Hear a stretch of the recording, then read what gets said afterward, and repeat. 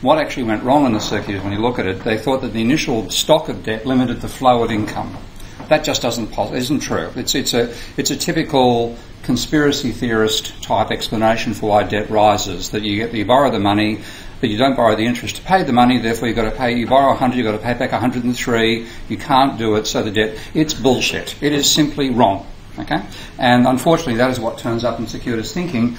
Not because they believe something as simplistic as that, but because the period analysis led them into that mistake of identifying stocks and flows as identical, which they're not. Now, Keynes got it much more accurately understood. He argued that a fixed stock of money could finance an indefinite flow of income. And he was right. He said you only need a rising amount of money if demand is growing. There's no need for an increasing stock of money unless demand and output is growing. And he was clearly right and clearly wrong. But the major stuff that the security had to say was still important. Money is a token. The important thing about money is that it's not backed by anything other than your trust in the agent who's promised to pay you're exchanging in return for goods. And the three-sided exchange and so on. So I'll get up to Keynes eventually, but I want to just finish a bit more on the triangular way that securitists look at monetary system. And again, this is a great insight. So with the first model, it's simply having an entire banking sector. You're not breaking it down into individual banks. But when you do break it down into individual banks, then you have the possibility that the agent who's paying the money may be depositing the money trying to deposit the money in the account of another agent who banks with a different bank. So you have effectively Bank A has a debt to Bank B in that situation.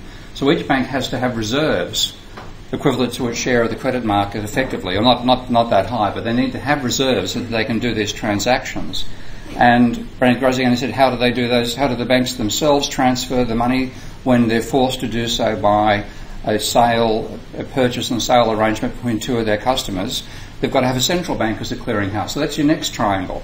So you have the central bank sitting at the apex of the private banks, enabling transactions to occur when they span more than one bank. So the triangle structure goes all the way. It's just as I like my circle and a sort of dog bone way of representing Marx and dialectics, I think a triangular one makes plenty of sense for the model of money as well.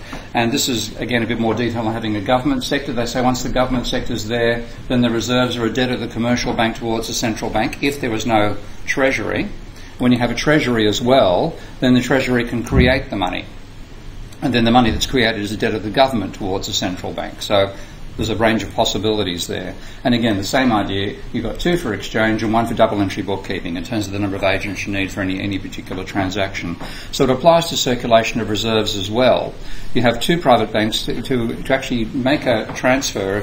If you're a buyer with HSBC and the company you're buying from banks with Lloyds, then you have to have a transfer of reserves as well as a transfer of deposits. Actually, you have to have a transfer of reserves to affect the transfer of deposits.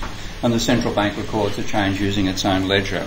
So you then have, when you look at the idea of just an individual, like you say an individual bank where the buyer and seller both bank with that bank, or you have just a banking sector and you're ignoring the internal structure of the banking sector, then that's fine. To make the deposit transfer, no problem. Okay?